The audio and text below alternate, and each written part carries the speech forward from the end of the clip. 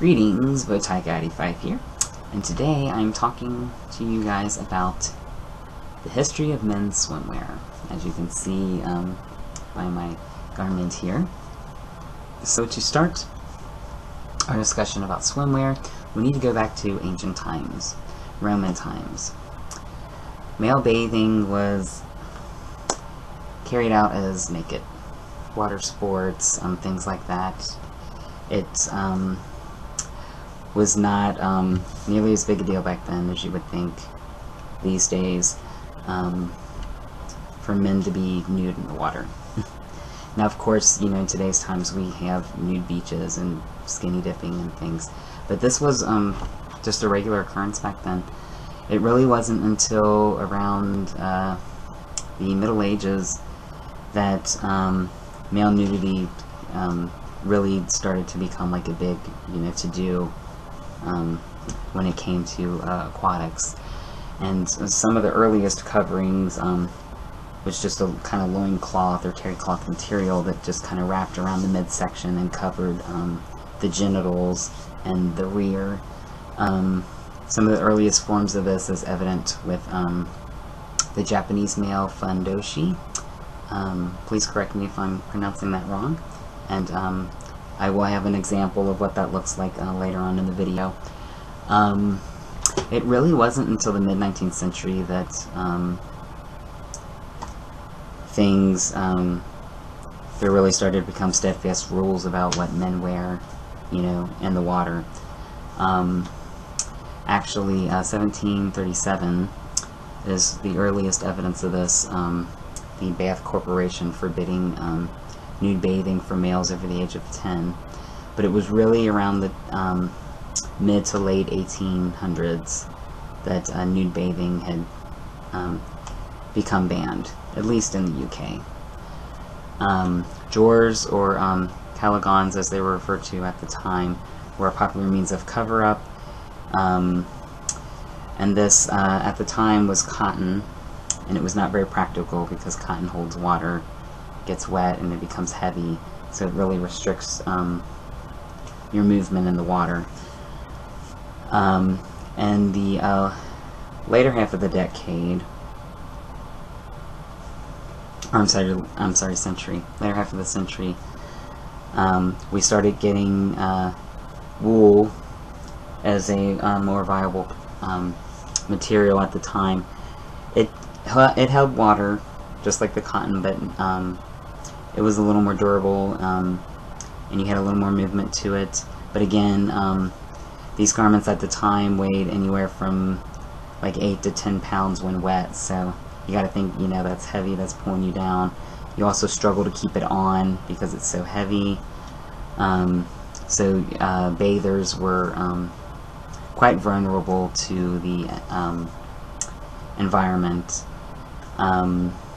It wasn't really until around the turn of the century we started getting rubber being used as a viable material to replace these men's garments of the wool and the cotton.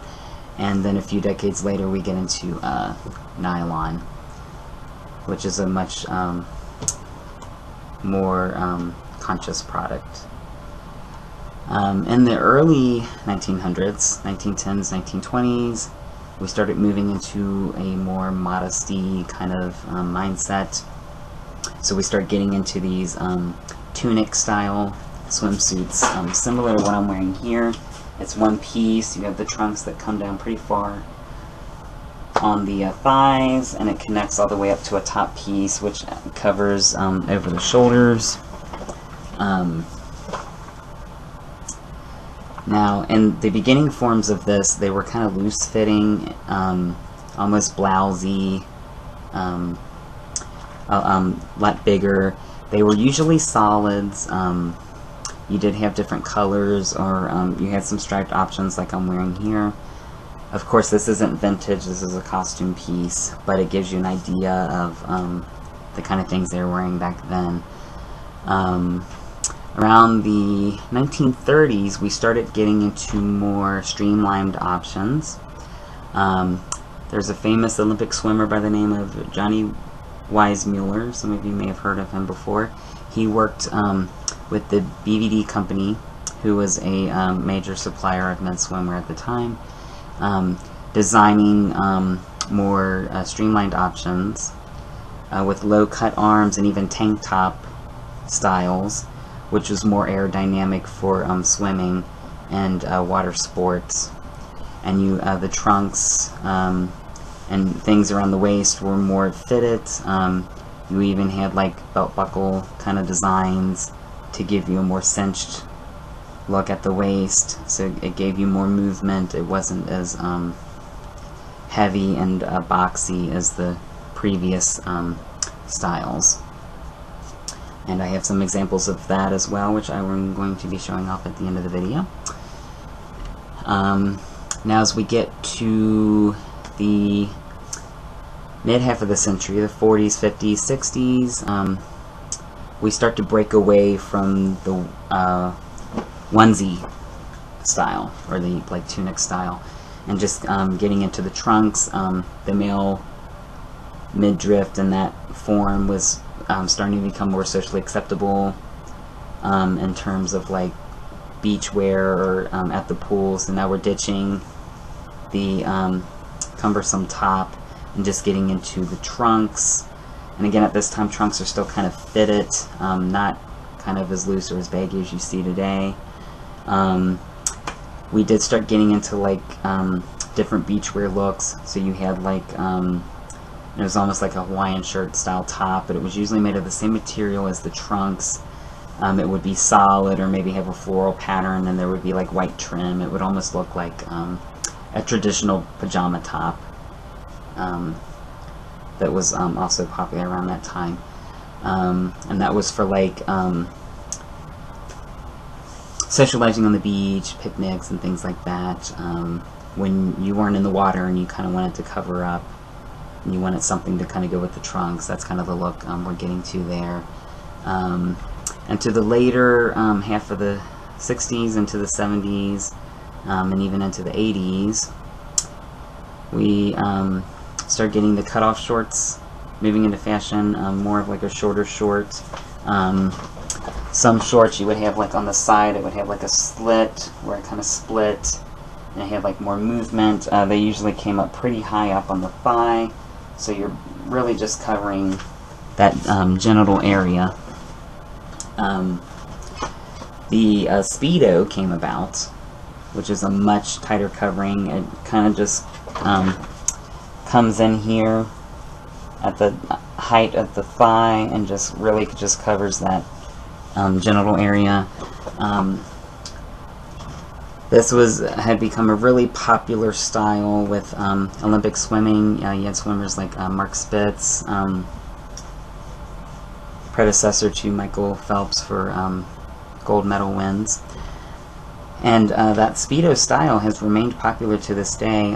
Olympic style swimming, it's pretty much all Speedos now at this point, you know, with male swimming. Now as we move on into the 90s and into the later half of the 80s, the 90s, into the 2000s, and to today, we start getting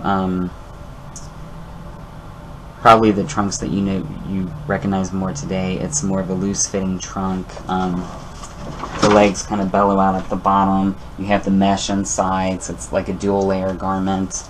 You even have some like cargo options that have like the pockets, and these are drawstrings, so instead of being fitted like a one size, they fit kind of loose, and then you can tie it to whatever waist size you prefer. So that is just a discussion on men's swimwear and how it's evolved over the years. As always, like and subscribe at the bottom. Let me know what you think in the comments section, and I'm going to leave you guys with a little clip show of men's swimwear over the years. Until next time.